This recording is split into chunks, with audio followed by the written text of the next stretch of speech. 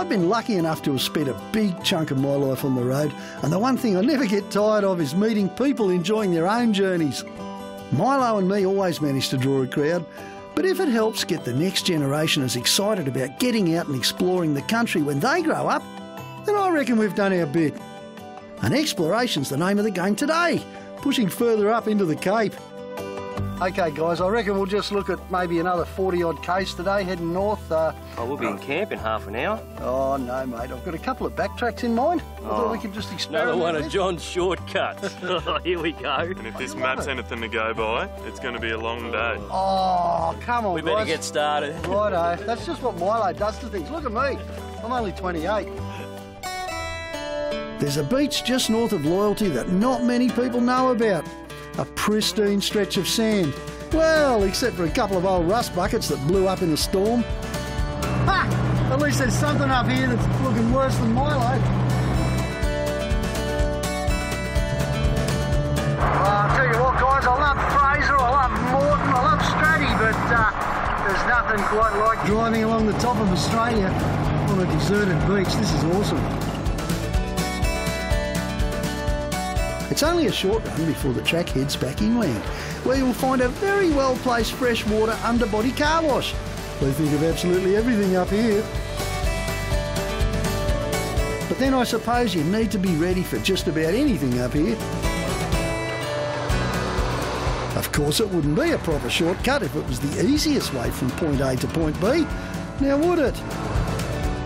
Did you hear that sloshy noise? Do you know what that is? That's about 6 inches of water that came into Milo. She sloshed in, and now it'll slosh right out again, with a bit of luck. Deep water with soft, silty sand. Pretty typical of the creeks up around the tip, and it's all part of the fun, really. Last time I came through here in my leaf-sprung truck, I got hung up exactly the same way, and it's caused by a big hump underneath the water that's been pushed in by coil spring trucks. Now I know that because there was an 80 series coil spring truck that came through easily after I got stuck last time. And this time around, I think that's what's going to happen with the patrol. I think Heath will be okay, but we'll see. All right, here we go. Giddy up, Heath.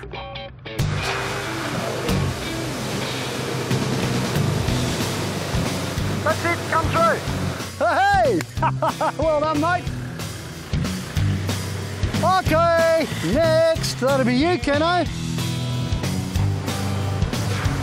Some kids just never grow out of playing around in the mud, do they? Turn that way a bit, Keno. Beautiful.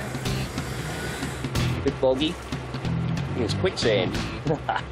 Well, it might be slow progress, but you know the saying, many hands make light work. I guess there's a reason you won't find this shortcut on any of the maps. Pretty full-on day in the end.